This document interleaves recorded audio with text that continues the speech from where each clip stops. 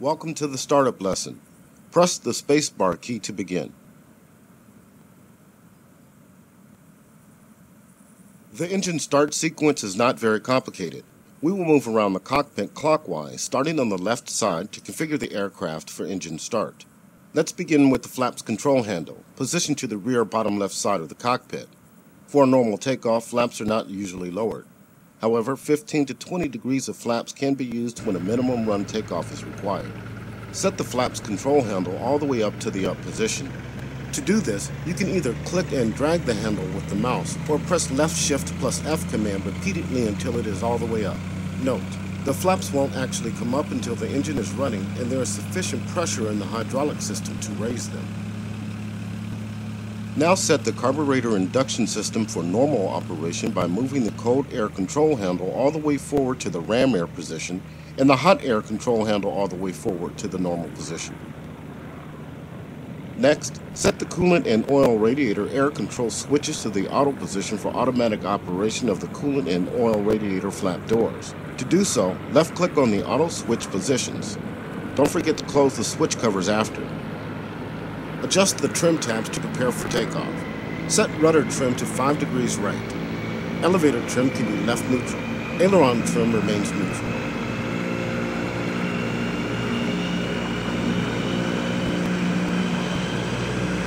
On the throttle quadrant, ensure the propeller RPM lever marked P is set all the way forward to increase and the fuel mixture lever marked M is set to idle cutoff.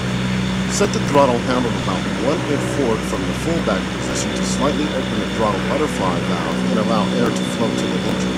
If you don't have a throttle controller, the plus and minus keys on the keyboard numpad can be used to move the throttle handle. Moving to the engine control panel on the front dash, turn on the fuel booster pump by setting the fuel booster switch to the up position by clicking over the switch. Select the left and right magnetos to provide power to the engine ignition system by setting the ignition switch to both. On the fuel control panel, ensure that the left wing tank is selected for fuel consumption by checking that the fuel selector valve is set to the main tank range position. Open the fuel shutoff valve by clicking on the Set It to.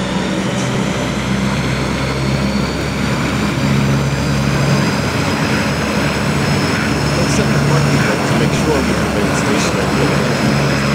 You may want to open the controls indicator by pressing right control plus F to monitor the positions of the flight controls, including the brakes. Setting the parking brake takes a few steps and first releasing the brake.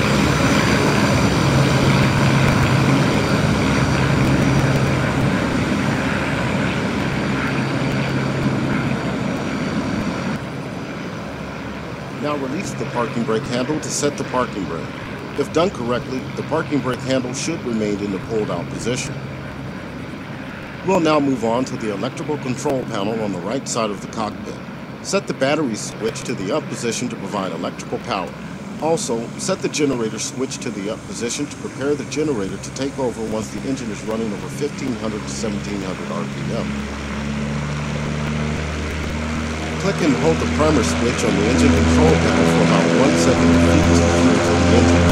When starting at the cold temperatures, up to 4 seconds of prime may be necessary.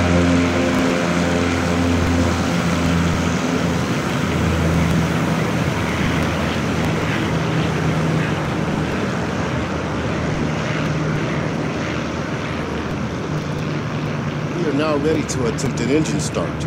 To do so, first press and hold the starter switch to operate the starter and begin turning the engine.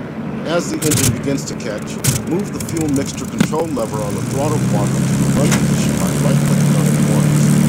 If you aren't able to start the engine successfully, return the fuel mixture lever to idle cutoff by left-clicking and repeat the process starting with priming the engine.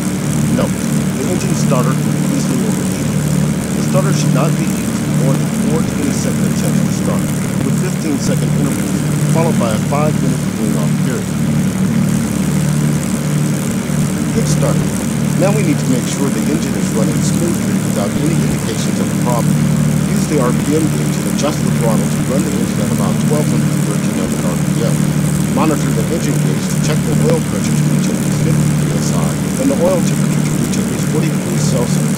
Check the suction gauge to make sure it is showing a normal suction of 3.7. 4.75 to 4.25 inches. Press the space bar to proceed.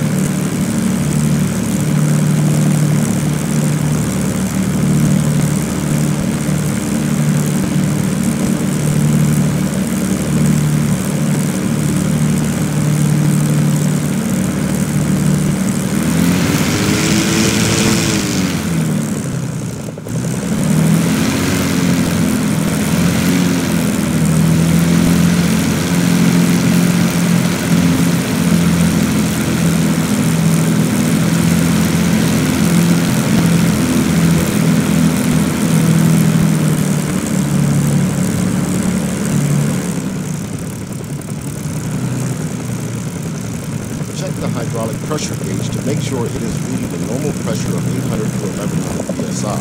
Check the oxygen pressure gauge to make sure it is reading a normal pressure of 400 psi. Press the space bar key to proceed. Continue to idle the engine at 1000 to 1200 RPM until ready to taxi or perform a pre-flight check. Remember to release the parking brake before taxiing. To do so, fully depress and release the wheel brakes W.